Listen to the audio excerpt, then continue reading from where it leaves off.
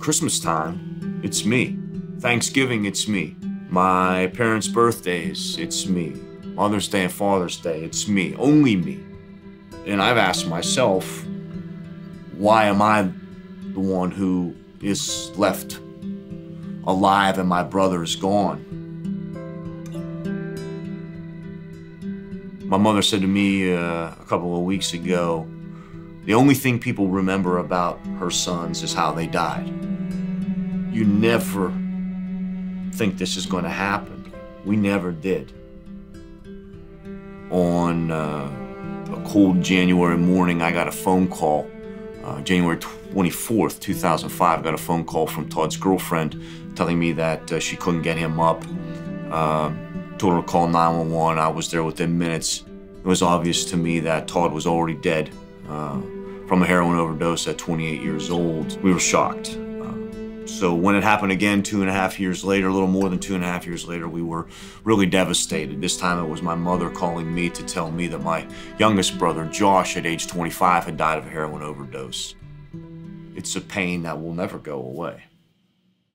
With that, I was left as the last man standing, so to speak, the last living child of my parents, which made it that much more difficult for me in 2011 to tell them that I was entering inpatient drug treatment for an addiction to prescription pain medication. The stigma around the disease of addiction really kept me and keeps many, many people using and keeps people sick. We are in the worst ever drug overdose death epidemic that the state or the nation has ever seen.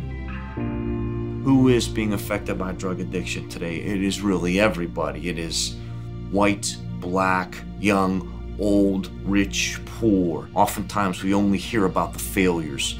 We need to hear about the success in the recovery. Two of the biggest barriers to treatment are funding and stigma. This administration is addressing all of those things as well as many, many others.